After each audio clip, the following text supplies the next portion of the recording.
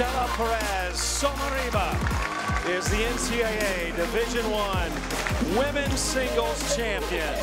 What a moment for the Hurricane, her teammates and friends and family that came to watch her today.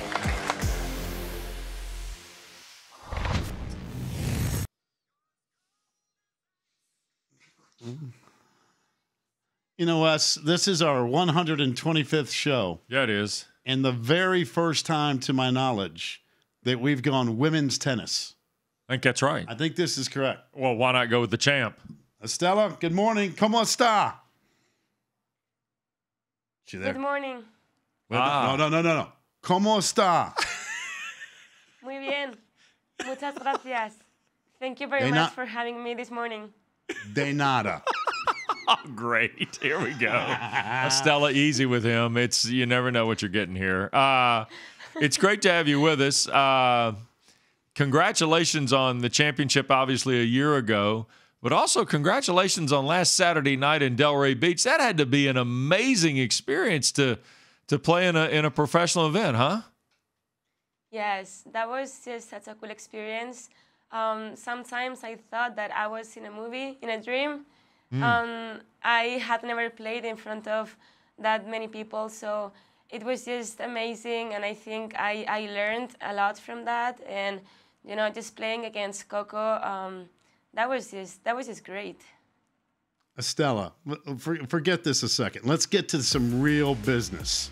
All right. Oh, I don't know that. Now, these are good pictures. You got all this moment here now. I know. This is big time. I get all this. But let's talk about what you miss the most about Madrid, Spain, which is, I've been there. It's one of the most beautiful cities in the world. I know Miami's incredibly cool. And there is a little characteristic thing going on there from a food and cultural standpoint. But what do you miss the most about Madrid? Oof, that's a tough question. Honestly, I would say the food. That's amazing. I'm trying to find something similar here in Miami. They have Cuban food, but honestly, there's no place like home. Also, I think sometimes, you know, around 8 p.m., just going out with my friends to get some tapas. That's pretty unique also. But again, Miami is just incredible, and I'm just so happy that I've been able to experience this, and the last 4 years have been just unreal. I bet so. But so you haven't found a great spot for paella in Miami? I'm surprised. Surely there's a great spot somewhere. I mean, people try to like imitate it, you know? Not the same. I know. I know what you're talking about. You know that. And again, kind of like me most mornings with Pac. We'll get to your tennis, but again, I've spent some time in Spain, and I love Barcelona. And I just told you during the break that our oldest daughter studied in Sevilla and loved it. And the people there are so great because they just know how to have good times. They understand what life's about, and they have things totally in perspective. And I'm sure, just watching your highlights, I know you love what you're doing. Miami's an incredible place. Again, there are some similarities there. But I've always found that everybody I meet from Spain just loves life. They love people. They want everybody to have a good time. Yes, I think, I agree. I think we're very welcoming, and we appreciate a lot, like having a good time, spending time with our families. And obviously here I have my teammates, my coaches. They are my second family to me, but there's no place like home, honestly. Yeah. Estela, from a tennis perspective, the move to the University of Miami, obviously for your college career.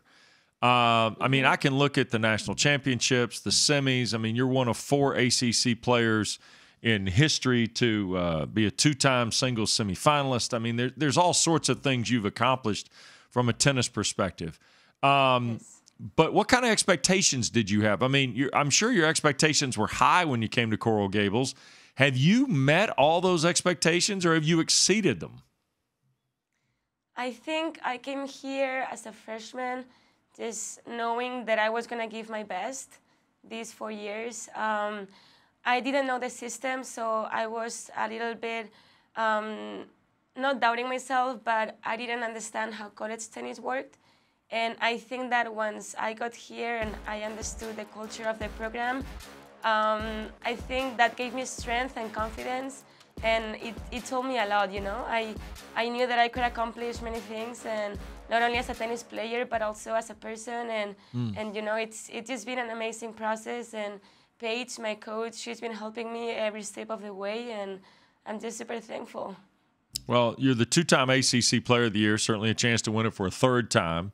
ACC Scholar Athlete of the Year, 392 in economics. You're the smartest economics student in this show right now. That is not true. That is true. That is not Yes, true. she is. She's smarter than you. 392. That's when I had a No, Clemson. no. Yeah, no, you're better than Pac by just a nudge, maybe. I'm just fascinated that, you know, here's somebody who's incredibly talented, and you come to a different continent and a different country to take that next step, and yet it seems to have been very successful for you. I mean, did you? Yeah. You said, you know, you were doubting it, but looks like it's worked out perfectly. Yeah, I think I've never thought of expectations or what people thought about me, or, you know, stuff like that. I don't think that helps.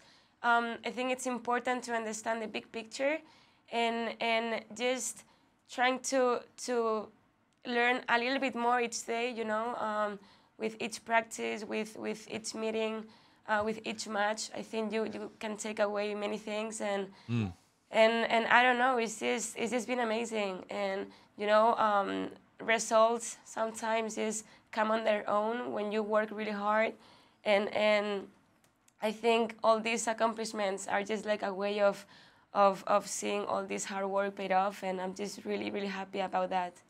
All right, let's get back to you from a personal standpoint in a second, because we know you're a great tennis player.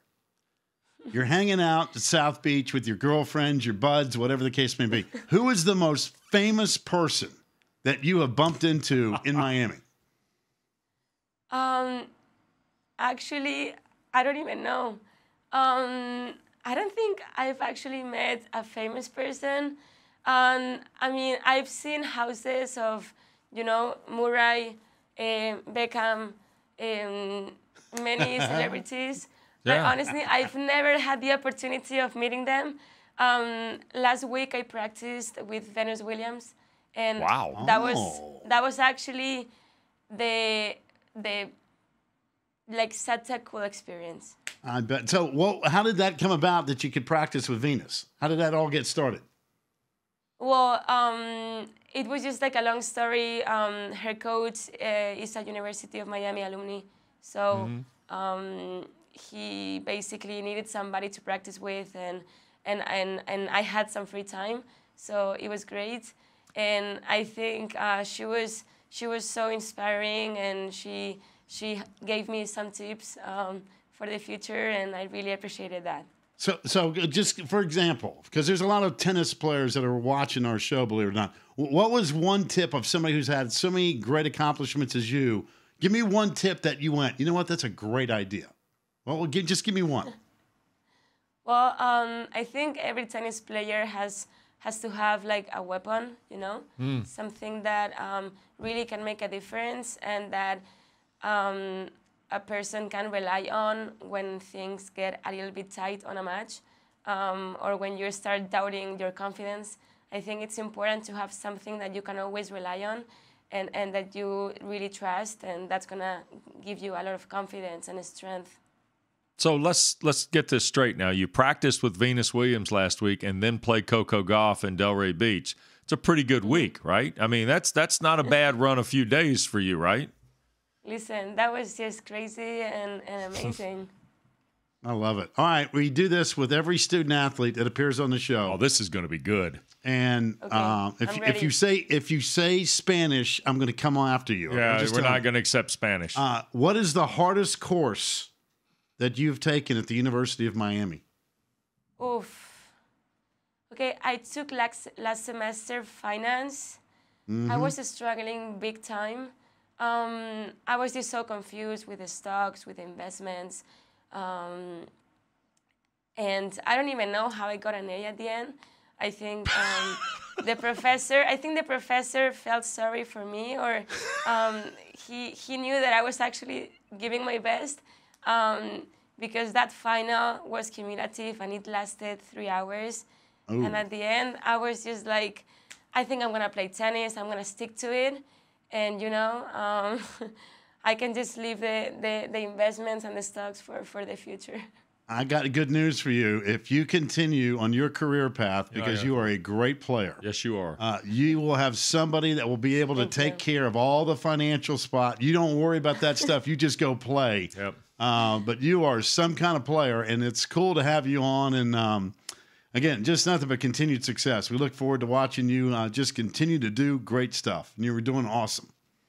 Well, thank you very much. You know, when you enjoy what you do and you have passion for it, I think it's easy, and you know, the support system that I have behind me is just incredible, and I would never be where I am right now if it wasn't for them. So I think it's not just about me, but all the team that is doing a lot of work, and again, I'm just super grateful, and thank you so much for having me. Adios. See you later. Thanks, Estela.